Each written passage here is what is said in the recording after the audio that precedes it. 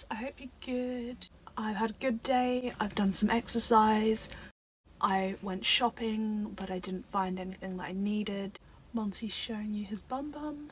And then I just had a chill out afternoon with one of my friends. And what I'm gonna do now is get on with some wrapping up. So if you think that I've bought you a present, no peeking. With just over a week left till Christmas, there's not much time left to put in online orders for presents.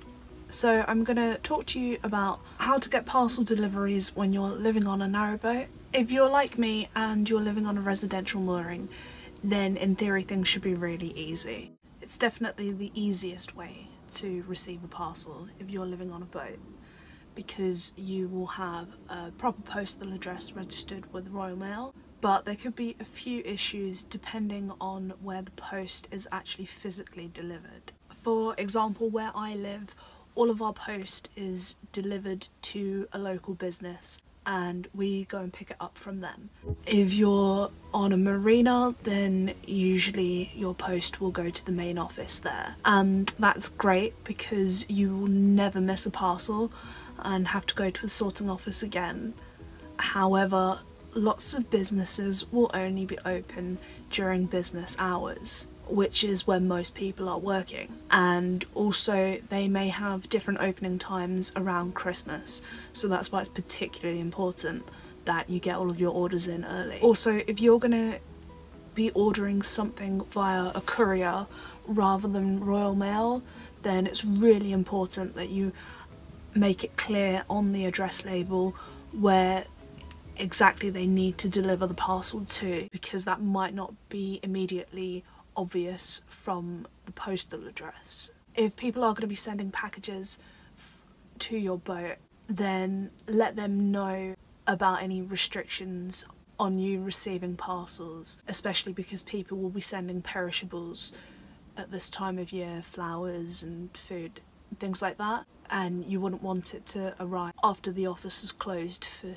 Christmas. And for example, where I get my post delivered to, they will only accept things in my name. So if you're going to send something to a boat, then double check what name to use in case somebody uses more than one name, or if like me you sometimes send things in the post to a nickname. Also, if you need to return anything and a courier needs to come and pick it up, make sure that your marina office is happy to do that for you. If you keep your boat on a leisure mooring and you're going to be staying there over Christmas, then usually they are happy to collect post for you in the same way as with residential moorers. If you're a continuous cruiser, then obviously you don't have a permanent address. Things could be a little bit more challenging. Don't worry, Father Christmas will know how to find you, but you might need to make it a little bit easier for humans that would like to send you something.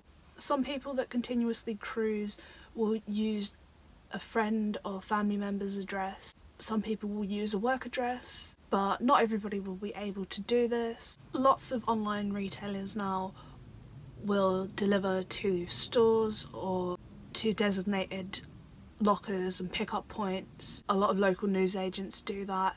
And if you're ordering via Royal Mail, then you can get it delivered to your local post office. And there are a few designated companies now that just deal in receiving deliveries for people, kind of like a cheaper way of doing a PO box. The only thing to note about those companies is that some of them will only do it for parcels and they won't do it for letters. I have heard about someone in London that is basically a boat postman, and you register with him, let him know where your boat is going to be. People can send letters to his address and then he will deliver them to your boat. I can't find any details about him online, so I'm not sure if he's still offering this service. If you know who I'm talking about, let me know in the comments below so I can leave his details in the description. So main things to remember: if you don't want to actually go to the shops and you are gonna order your Christmas presents, then do it really early. Maybe think about sending gifts directly to the recipient. You can get lots of things gift wrapped and get little nice cards in there as well. And the most obvious one, of course, Where possible, delay seeing people until after Christmas. That way you can buy all of their presents in the Boxing Day sales, save yourself a load of money, and there's no time pressure. Let me know in the comments below if you've finished all of your shopping, whether you did it in the shops or whether you ordered online. And don't forget, it's all just a capitalist scam, so you don't need to buy into it. Thanks for watching. I am going to be doing daily videos up until Christmas Eve, so don't forget to hit that subscribe button. Join me again tomorrow, where I am hopefully going to win at the quiz night. Bye for now.